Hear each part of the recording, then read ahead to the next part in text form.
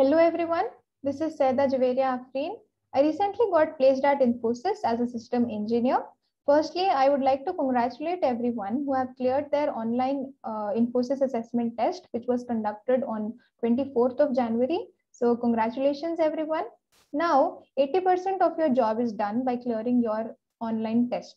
20% depends on your interview. That is your communication and behavioral skills, your technical knowledge, and the most important question, that is your self-introduction. Tell me about yourself.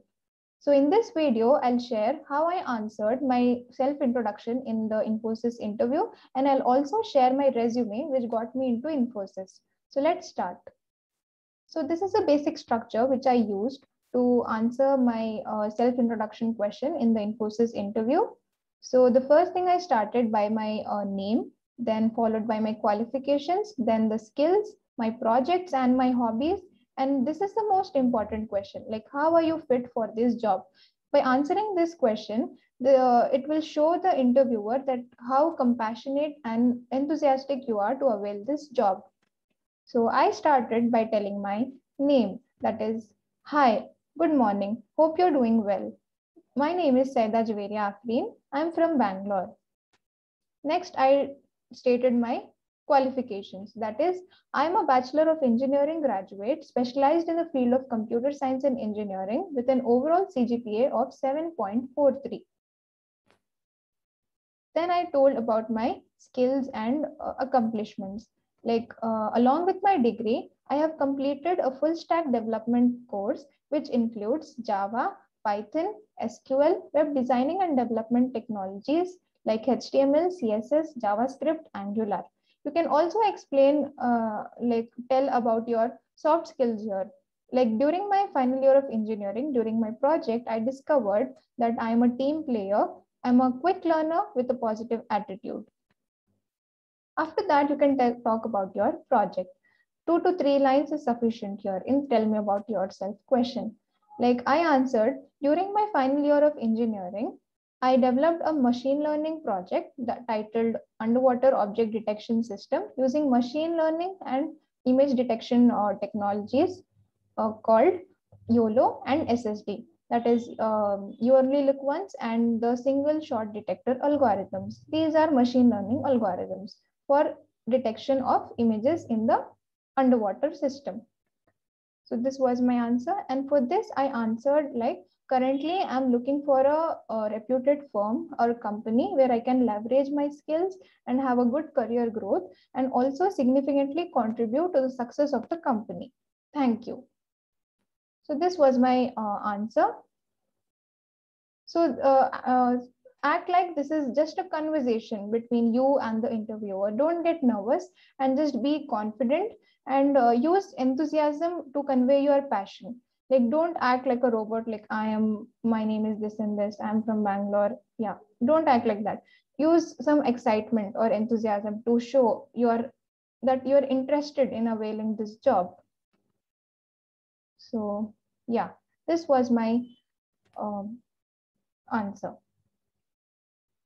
The next thing is the most important thing is the questions which must be asked in the end of the interview. So make sure after your interview, you ask at least 1 or 2 questions to the interviewer.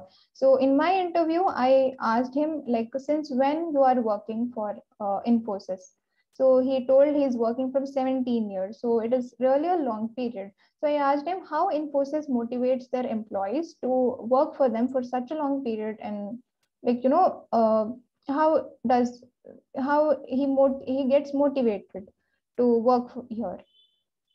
So this was my question. You can also ask questions like how Infosys is handling or tackling the pandemic situation, how it it is helping employees to work remotely. So this might be your the questions.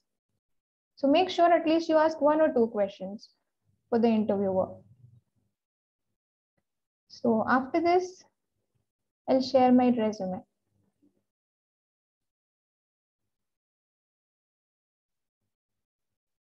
Okay. So this was my resume. So make sure that you add only 1 page to your resume. But if you have some relevant information which is important to be added in your resume, you can just go ahead and add one page to make it clean and clear and specific. So if you are adding some information to just add on some pages, so don't do that. Your resume might suffer. So this was my resume. This is my name. I added my picture. Then from the address, then just the city.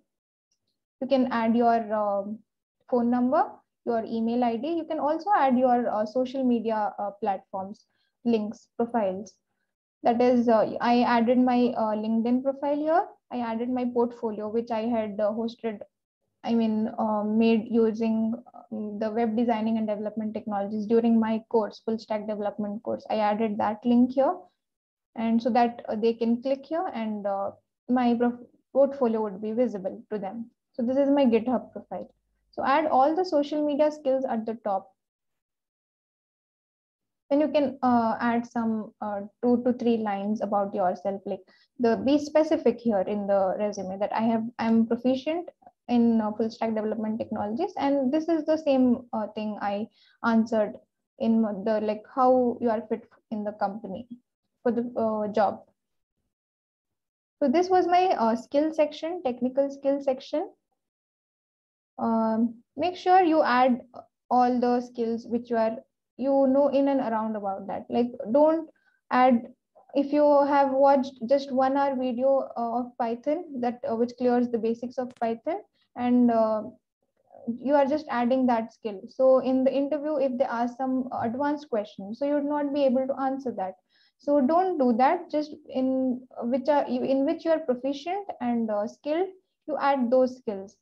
Some if there are no skills to add here in your sales section, like it doesn't matter, because many companies are ready to train you on some skills. So make sure you would be very like skilled and proficient in at least one programming language, be it Java, Python, and .NET, C and C++, and some web designing and development technologies, HTML, CSS, and one database, that is SQL. That will be, I think, more than sufficient.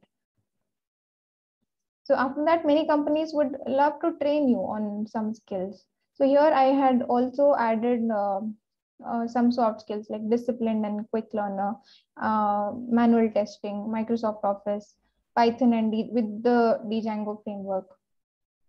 So these were my skills.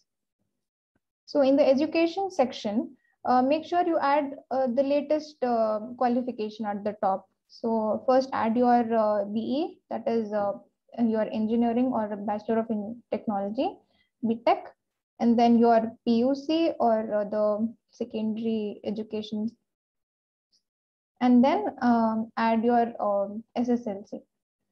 So this was my education. And then add about your projects. So projects plays a very important role. You might have done many projects in your semesters. So this is the time you can add them here. Make sure you know about this project, in and around about is your project.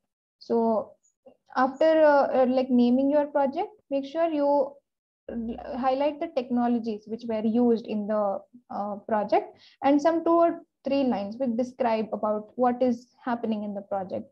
So while in your interview, your interviewer will look into your resume and he might ask questions related to your projects. So what was the cause?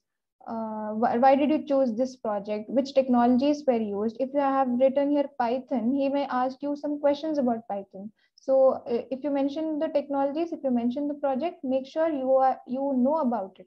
Don't just like add some project. So these were some of my projects.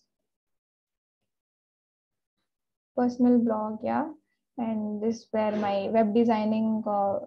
This was my project, and this is Python and using front-end technologies. And the major project was the underwater object detection, which I mentioned in my self-introduction. So add projects with the technologies and some or three lines which describe about the project. So this, if you have links or if you have hosted somewhere your projects, you can also mention those links here so that the interviewer can view it by clicking. So it will create a, like he has done something, it will create an impression on the interviewer. So also mention the period in which, so also in the internship and courses, I have mentioned the periods in which time or date I have done these or that courses.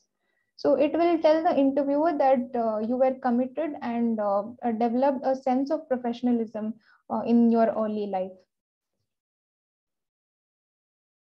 So after that, you can mention about your internships and courses. I have done a full stack development full stack development course from Codenest. It was really a good course, which I learned Java. So I had also learned in my degree, but this was an add-on, like to revise and to leverage my skills here. Software testing, front-end technologies, data structure. Data structure is also very important for placements. And then these were some like internships and courses I had. This was my internship where Aerobotica Services. So you can also add your achievements here. Like you can add coding context, your lead code and code forces stars, and your coding, exam scores, contest scores, your paper presentation, which you had done with your faculty or some, yeah, you can add your achievements here. So the important thing about your resume would be honest with your resume. Don't lie.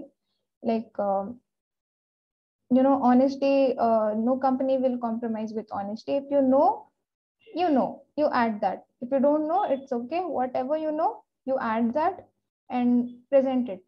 So in the interview, if you get caught about some unnecessary, the skills which you don't know, if questions arise from that skill, so you'd be in trouble. So don't do that. Just add skills which you know, and don't add your religious affiliations or date of birth and all that. It will just acquire unnecessary information, unnecessary space in the resume. Yeah. So resume must be a reflecting image of yourself. So the first thing the interview will look into is your resume if you enter the interview. So make sure it should be a clean, clear, and specific. Yeah, so these were some points. So the tips are like be confident, be specific, make clean, clear resume, and don't lie in your resume. And yeah, that's it. So I think you would be good to go and you would get a great job. So wish you all the best, good luck, and yeah, thank you.